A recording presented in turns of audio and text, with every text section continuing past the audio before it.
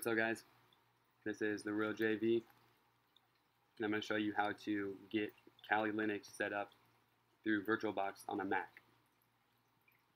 So, okay, to get started, you want to open up your browser, go to Google, and type in VirtualBox download Mac, and the first link will take you to this page, or you can just copy the link right here. Make sure when you download, you're getting the one for OS X, so don't download the Windows one or Linux or anything like that. So click on the link and go to download it. You can use your favorite, download manager or whatever. Your save file works just fine also. And then before you leave this page, make sure you get the extension pack as well, because without it, you could run into some problems. You can't run the 64-bit version. And there's just a lot of stuff that comes with this extension pack that adds a lot of functionality to how it's actually going to run. After that, you're going to want to head to this page and either download the direct ISO or the torrent for whichever file you'd like to use. If you are running a 32-bit system, then make sure you download the 32-bit ISO or torrent, because you can't run the 64-bit one on a 32-bit system. And then also, if you're running a 64-bit system, you can run either one of them, but without the extension pack from right here, even if you're running 64-bit, you cannot run the 64-bit ISO. So if that's what you want to do, make sure you grab both of them. And then for the direct link, you can either use a Firefox extension called Down Them All, and when you go to download it, you can insert the checksum right here.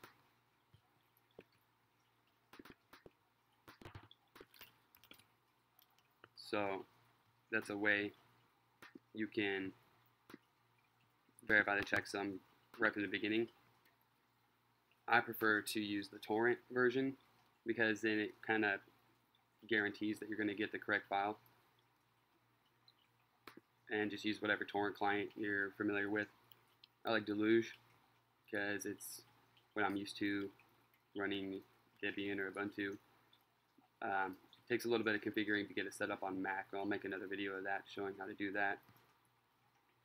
But at any rate, however you get the file, doesn't matter. Once you have it, you're going to want to install VirtualBox by clicking on the link that you downloaded from the first page, following the instructions, and once it's installed, you can come to the Launchpad, and it's going to be in the Launchpad. Okay, once you have it opened up, take the extension pack that you downloaded and double click it, and it'll ask you if you want to install it in VirtualBox. Say yes.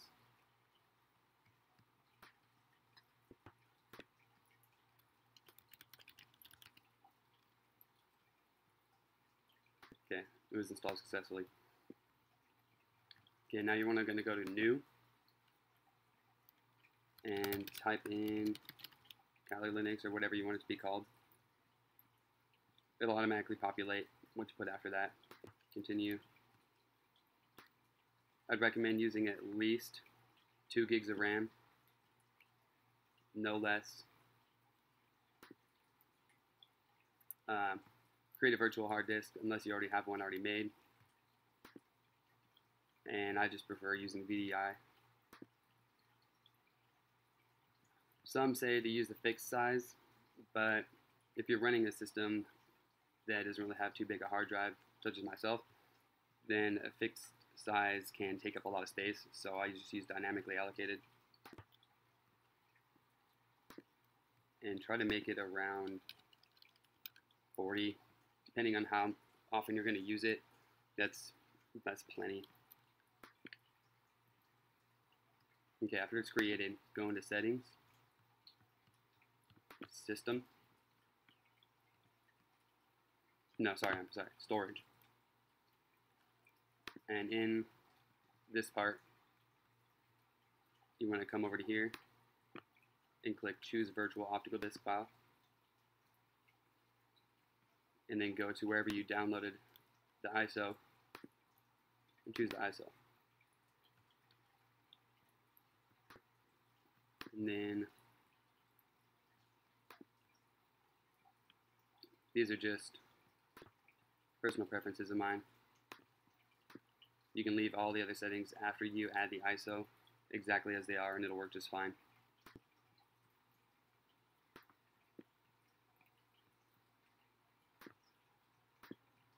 And these are just preferences that I do on my own.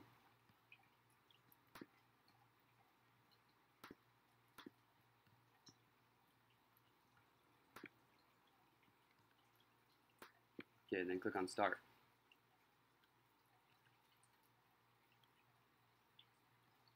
After it's running, you want to go to either Install or Graphical Install. I prefer the Graphical Install just because it seems to be a little bit easier.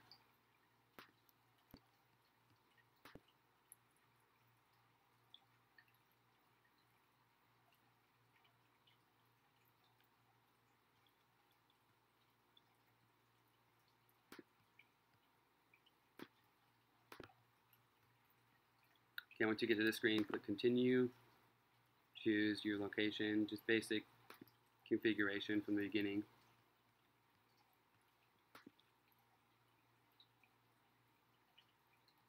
It's gonna process all the parts from the actual ISO that you downloaded. So now this is the part right here where if you didn't have the correct ISO that you downloaded, it would come up with an error right here, which can be a huge hassle. And it took me a long time when I was first starting to set it up to realize that that was the problem. So just, again, I want to reiterate, make sure that you definitely check what file you're downloading. Enter a host name, domain name, I don't have one. Okay, then your root password.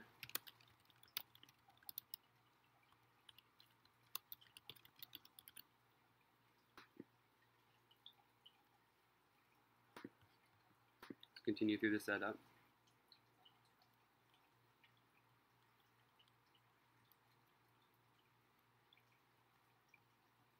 And I don't know, it's debatable which you should choose. I prefer just using guided, use the entire disk, but there's different setups for different outcomes are gonna, need a different setup. But just for what I'm choosing, guided, use entire disk is going to be just fine.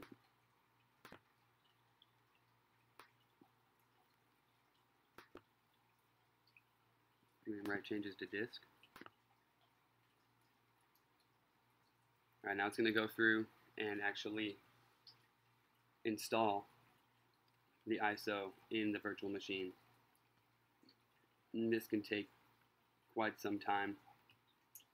But after you reach this point, nothing else needs to happen. It's pretty much automated. So if you made it this far, unless you have some crazy error pop up that I've never heard of, then you're pretty much done. So I don't really have anything else to show you for this part of the video. The next one will be configuring it once you already have Kali Linux installed fully after it makes the way all the way to the end. And then we'll kind of go from there. So thanks for watching, and I'll see you next time.